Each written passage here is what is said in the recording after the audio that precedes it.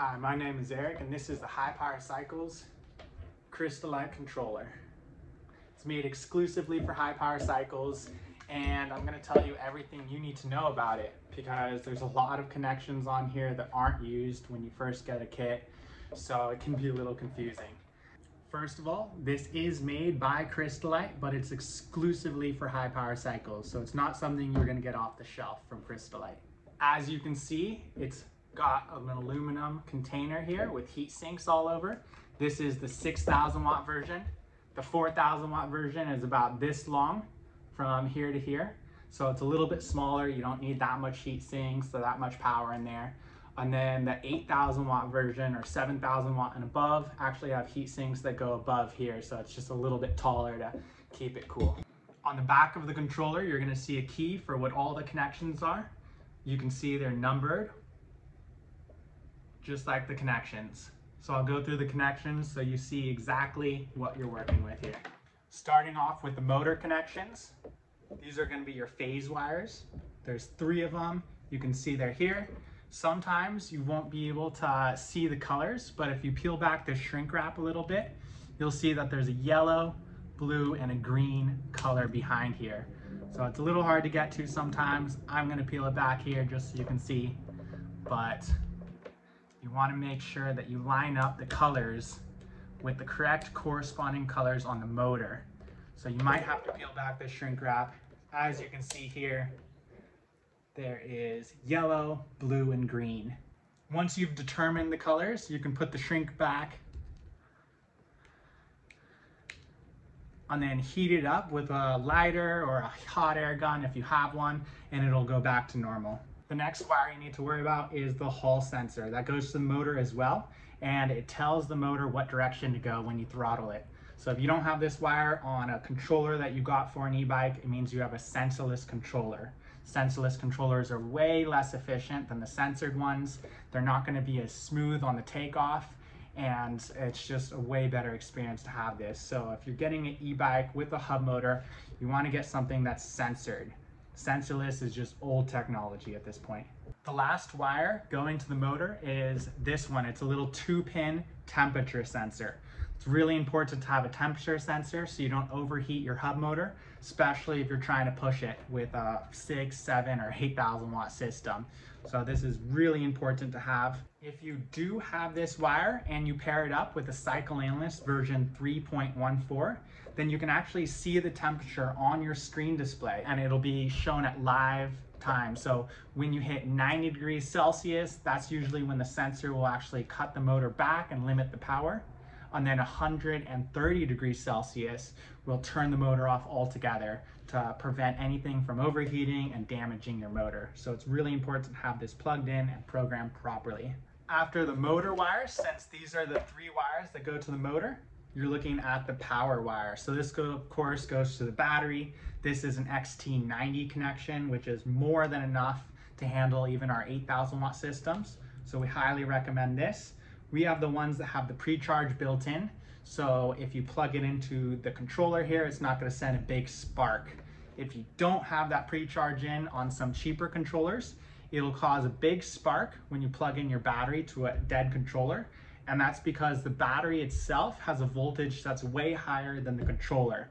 So if you plug a battery into this, instantly it wants to charge up the MOSFETs inside of this controller, and that'll create a good spark. So eventually you'll end up destroying your connection.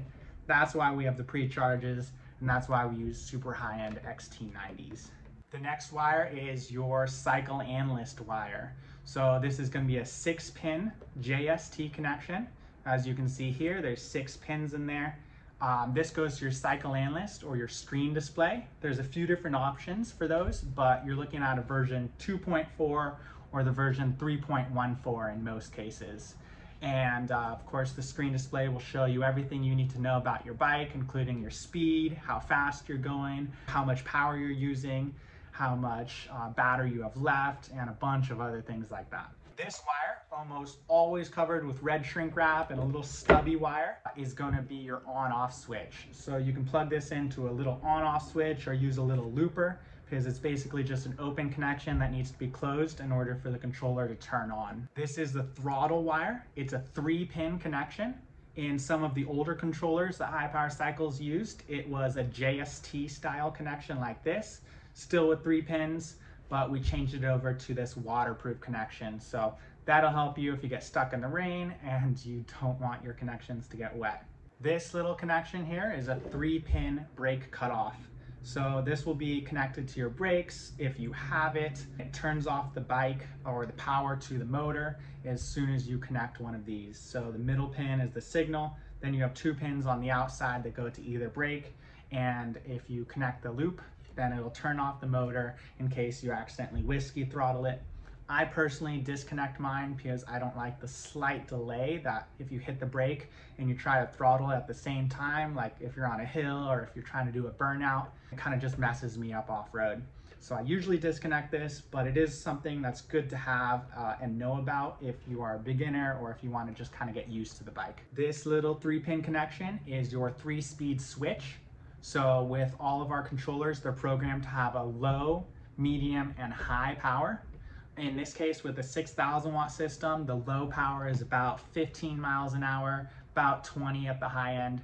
Then your medium is going to be about 35, 40, and then full speed, which is around 60 if you're running a 6,000 watt system. My 8,000 watt bike over there actually has a top speed of almost 70. So top power on this would allow my bike to go 70. And then it just limits it from there. This final connection here is actually just for USB programming. So it's something that you're not going to use. We do all the programming at High Power Cycles. So you usually just want to tuck that away and make sure it doesn't get wet.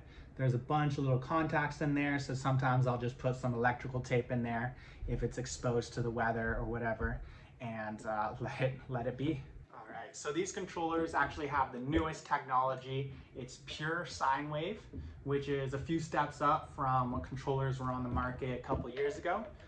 Square wave was the original technology, and it basically means that inside the controller, all the connections just make like hard angles. So when the electricity is going through, it has to hit a hard angle and turn. With sine wave, it copies the electrical flow a little bit. So the connections just have a nice linear flow. And then a pure sine wave copies it even more accurately. So if you're getting a controller for a hub motor system or even a mid-drive, you're going to want a pure sine wave controller because those are the most efficient, best motor controllers on the market. It's going to keep your motor a little bit cooler. It's going to run a little bit faster and give you more power, of course. As you can see, there's mounting holes here. You can use those if you want with like zip ties around a frame tube, or you can drill into the frame and put a screw through there. And of course, it's the same style on the other side. Hopefully that answers all your questions you might have about controllers for High Power Cycles units or even any e-bike in general. Again, you want a pure sine wave controller if possible. This is a really great setup because it has a big frame with nice heat sinks, so the controller itself doesn't even get hot. Even when my 6,000 watt motor is busting it and getting as hot as I don't even want to touch it, this is nice and warm, basically. So that's about the extent of it. It'll get a little warm when my motor's so hot I don't even want to touch it. Thanks for watching, and stay tuned for more e-bike videos and epic test rides.